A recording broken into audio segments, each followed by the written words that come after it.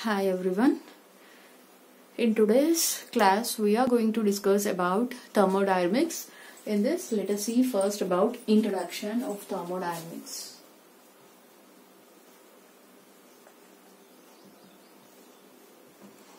The term thermos means heat or temperature. Dynamics means flow. A matter must possess both potential energy as well as kinetic energy. This kinetic energy because of motion of molecules, ions and electrons. Potential energy because by virtue of its position.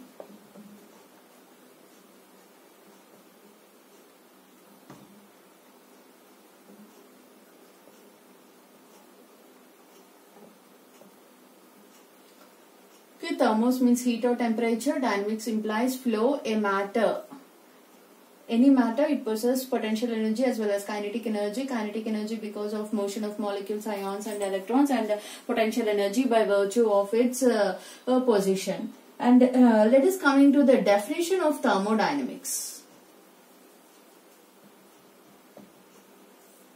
Thermodynamics means study of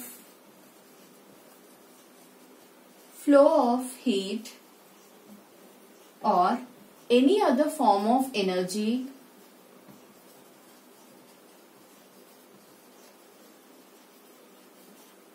into or out of a system as it undergoes physical or chemical transformation.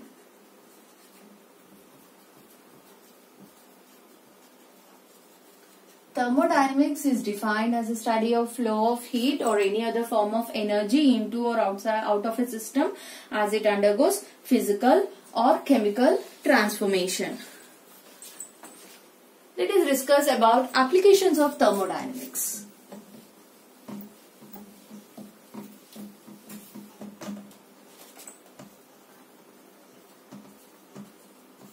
Applications. First one, partitioning. Partitioning of solute between immiscible solvents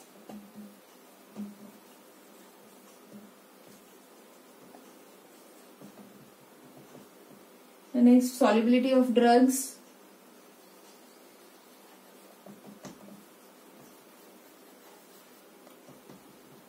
miscigenation,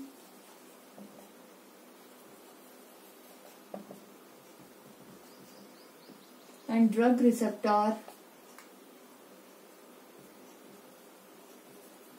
interactions. Applications of thermodynamics are partitioning of solute between immiscible solvents, solubility of drugs, miscigenation and drug receptor interactions. Next one is limitations of thermodynamics. Limitations of thermodynamics. Thermodynamics is applicable only to macroscopic properties. Macroscopic is nothing but bulk properties. It explains only about macroscopic properties. It does not discuss about, it does not tell us about the microscopic properties.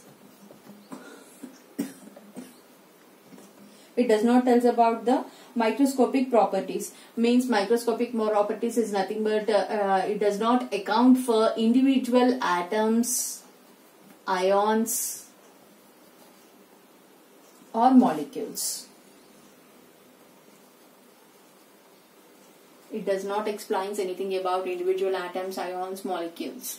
It only explains about the macroscopic properties, nothing but a bulk properties of a system is explained in thermodynamics.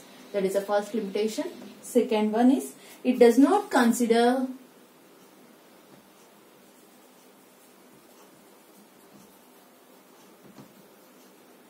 time as a factor.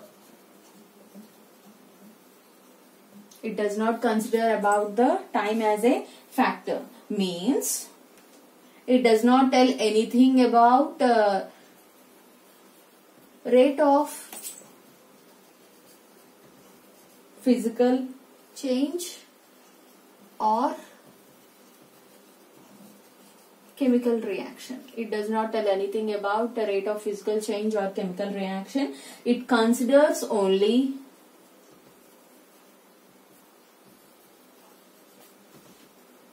initial and final states of a system.